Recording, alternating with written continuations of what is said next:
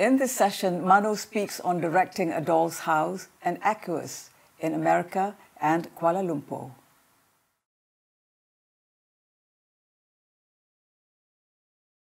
Mano, you've acted and I know you've also directed quite a few plays. Question is, what was the reason or what drove or what is the driving point for directing the plays that you did? I think there are several, depending on the play. Some I have been very impressed, having seen it, usually a professional production somewhere, and said that that one must be shown in Malaysia. Okay. Or something like that. So when an opportunity comes, like a theatre company says, we're thinking of this for next year, and you know, and anybody who wants to, then you put your hand up and say, look, I'd like to have one slot, maybe the first 3 months or whatever. Then you think of a play, or there's a play in your mind, and then it comes on. So opportunity brings out the man, so to speak. And you know, in our business, no money, no talk. Yes. You can talk and talk and talk, but you know, unless you have a budget and a time frame and a venue or a sponsor or something like that.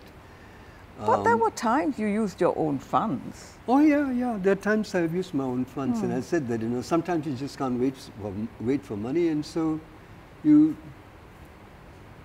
dig into your savings and do it. Do it, yes. But I remember. And remember, nobody was paid at that time. Yeah, that's I mean, least of all the director. Yes. So yeah, that's true. It's money out of your pocket, but hey, it's for a love. Yes, and I remember you're directing me in A Woman Alone, and also with the late Mustafa Noor in The Doll's House. And I remember The Doll's House was something that you had done on your own, I mean, your own funds. And why? Why did you really, why Doll's House? I can go into the history, but it'll take a long time to try and talk about something which today's generation may not know about.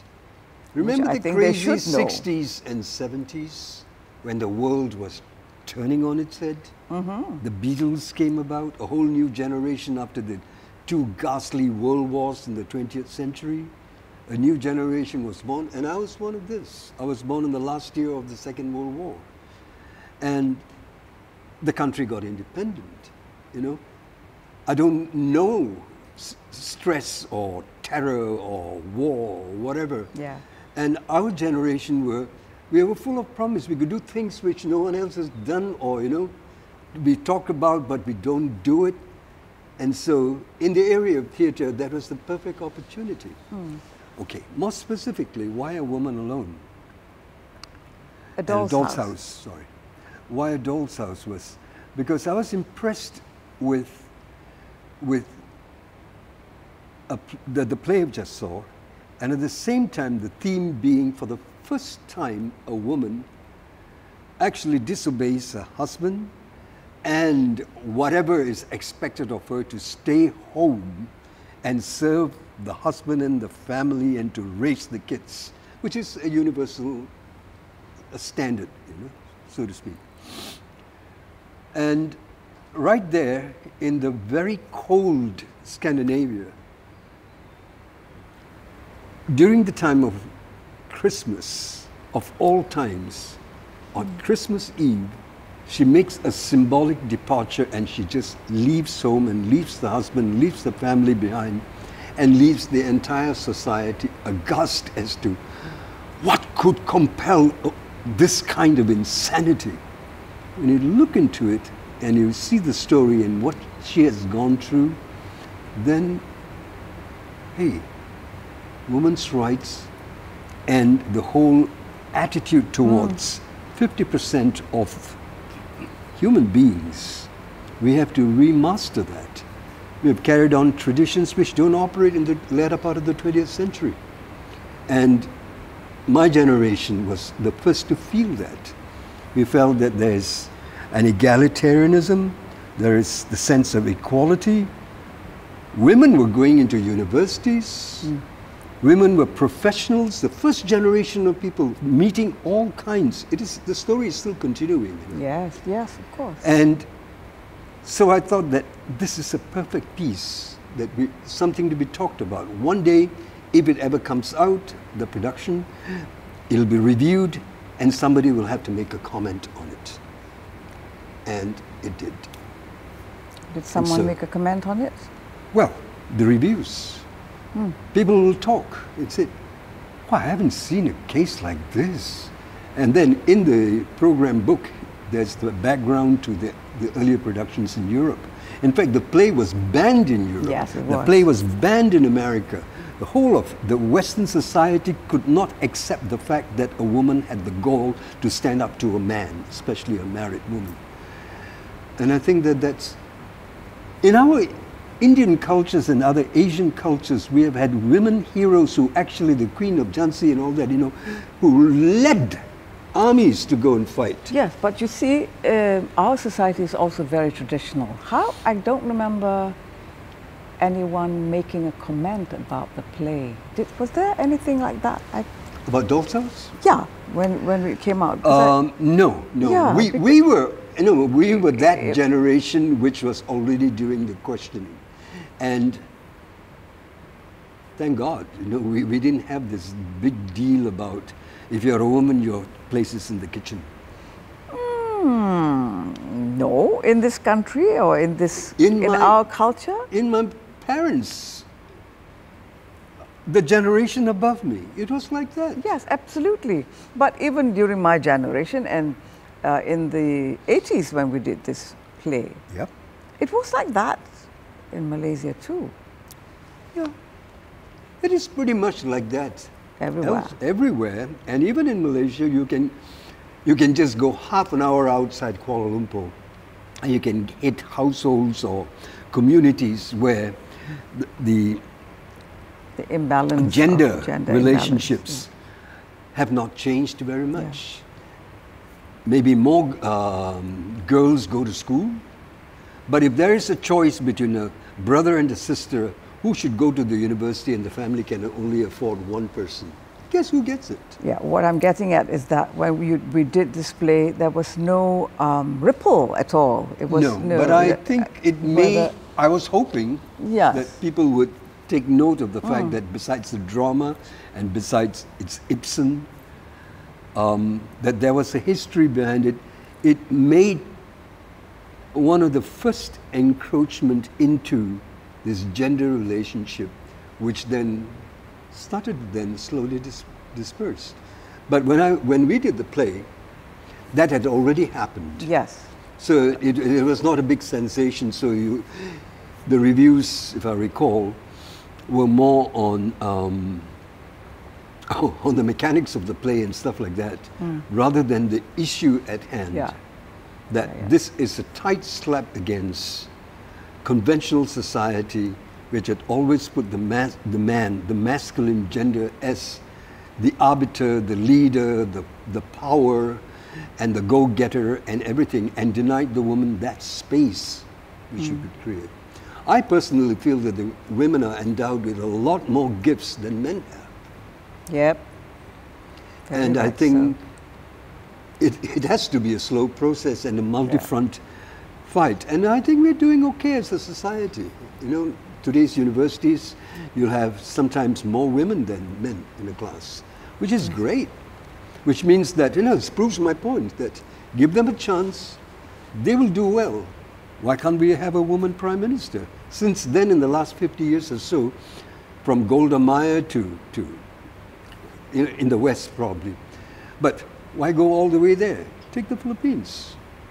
Of course. We have now the movement where gender parity is not a question anymore. It's a passé point. We are equal. It is a question of quality and ability. And it's slowly seeping into Europe, where Ibsen came from with Merkel. Yes. And, you know, it's. Oh yes. We're faster than them, and we've taken Ibsen to heart, perhaps. I'd like to think, you know. If they're going to make a play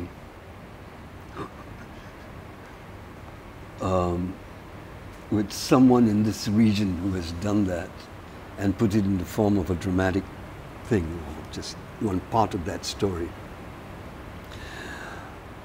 I would like to direct that. I would like to be in the production because the Asian cultures are more tightly woven, the web. Yeah, yes. You know, you shake one end, you know, the others will also start moving, and so on. And but India, of all people, had a Indira Gandhi. Of course, she was assassinated, maybe because she was a woman. Or Sri Lanka. Sri Lanka, Bandaranaike.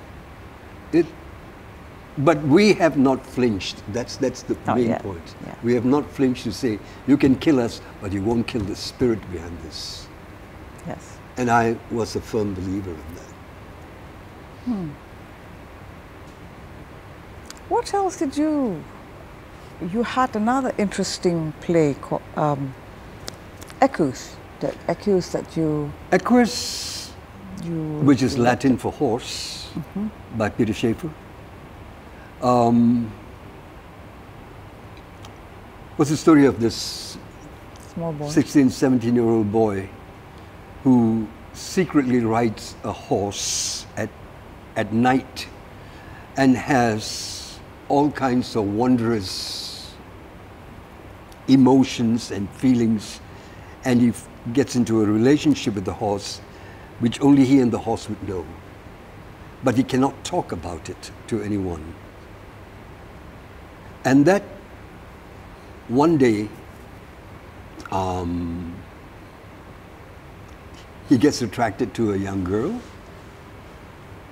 and his interest shifts to that girl, and he makes love to the girl for the first time.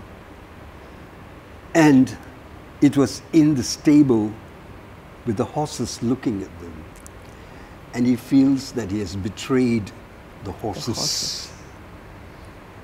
And then he blinds the horses. It's based on a true story where there was this mysterious thing as to some horses, 6 horses in fact, were blinded in a stable. And nobody knows why the perpetrator did, because he doesn't want to speak about it. And it remained a mystery. But he was guilty of it. And the story was written around that actual incident, so bizarre as it was. And so I was fascinated by that, and I got to play the role of the horse in the first time it was done here.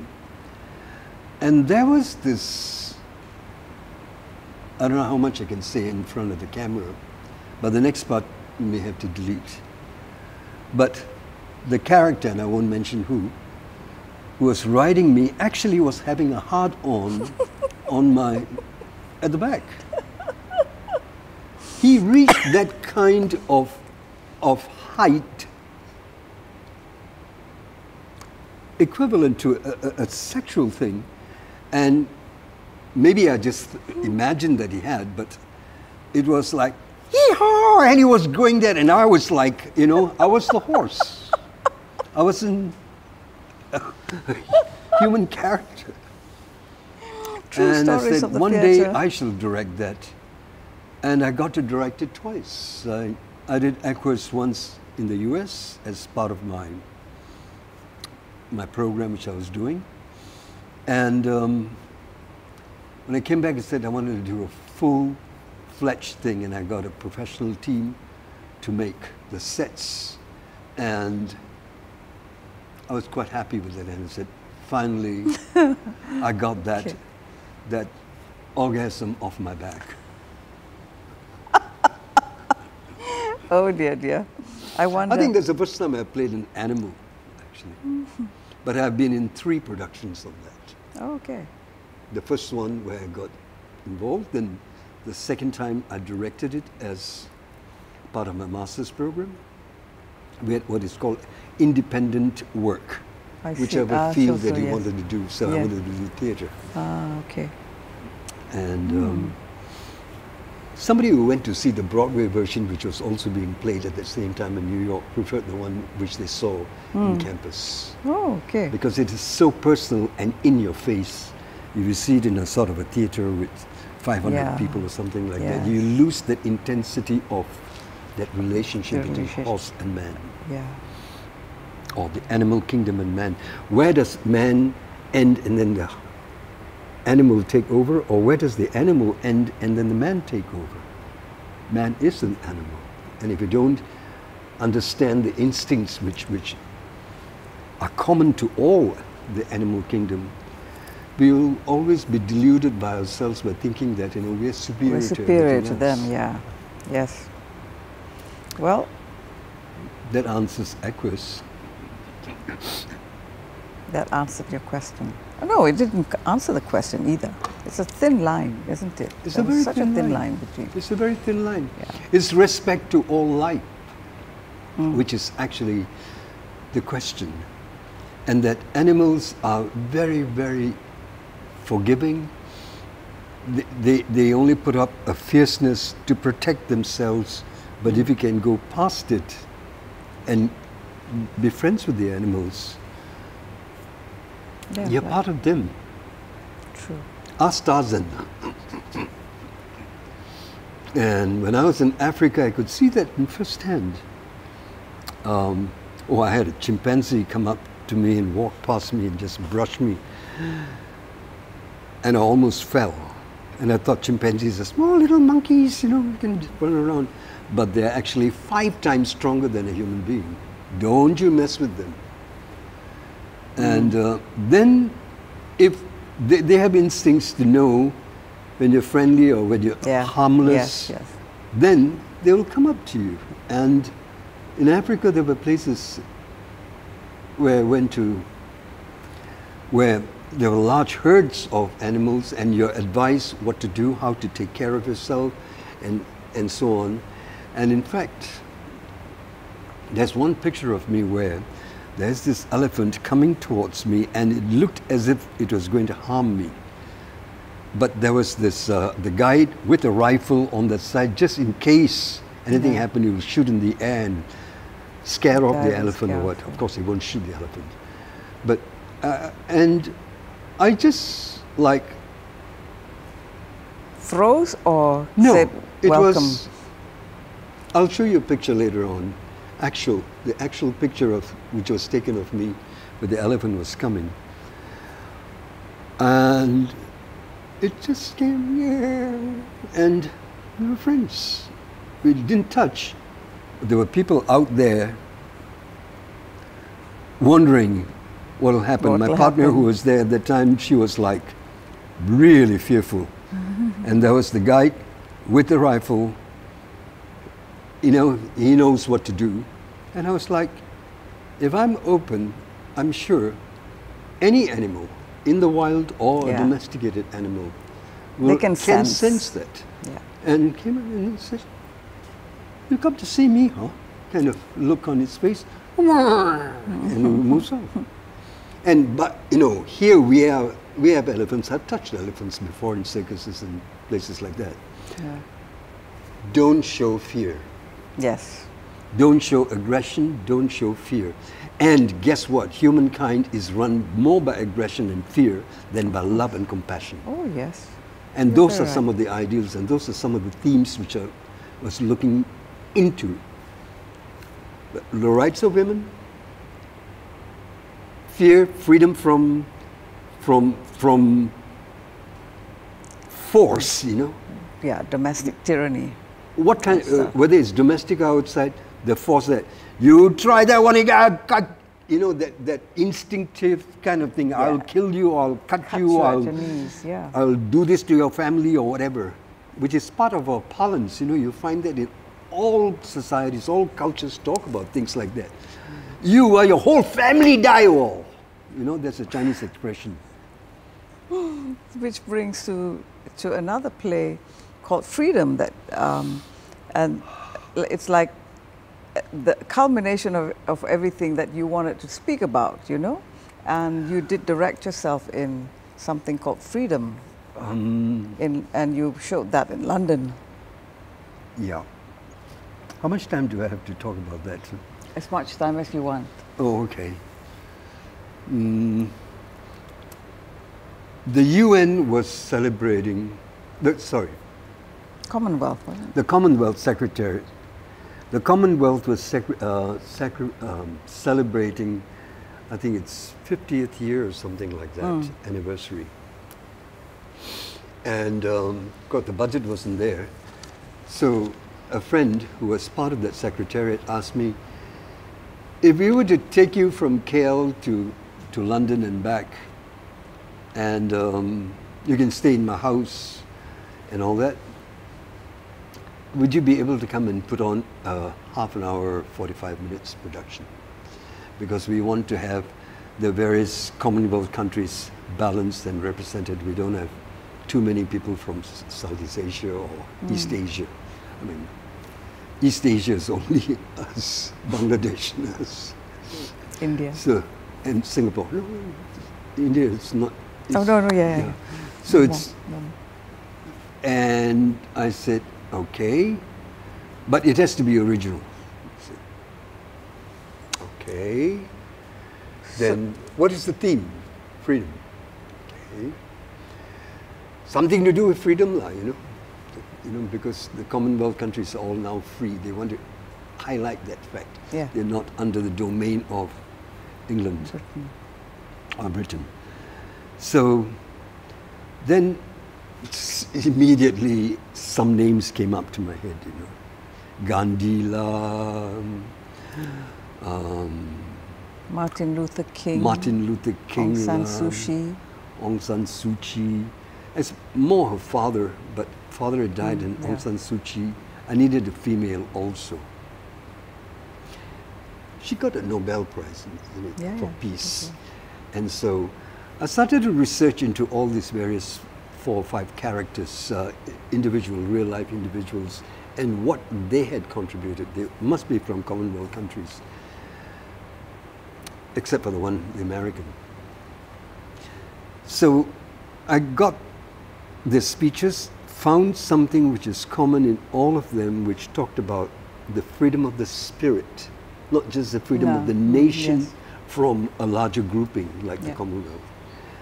And I wanted an original score, got Wei Jun to do that. He did a brilliant job. He brought in all the instrumentation from this part of the world, a lot of gronchong, a lot of, you know, ting ting tong tong ting ting tong tongs, and gamelans and stuff. And he worked hard to get, first you need to know the length, and you need to know the themes of all these 4 chosen characters and their speeches.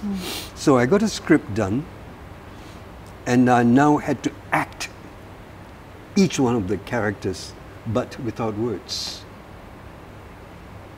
It's just music and it's just movements. And since I was going to do it in London, I said, not too many people will judge me by my rongeng or my Bharatanatyam, or, you know, whatever it is that I'm doing in terms of movements. They're all stylized movements, but it must last half an hour, while I had voiced all this also.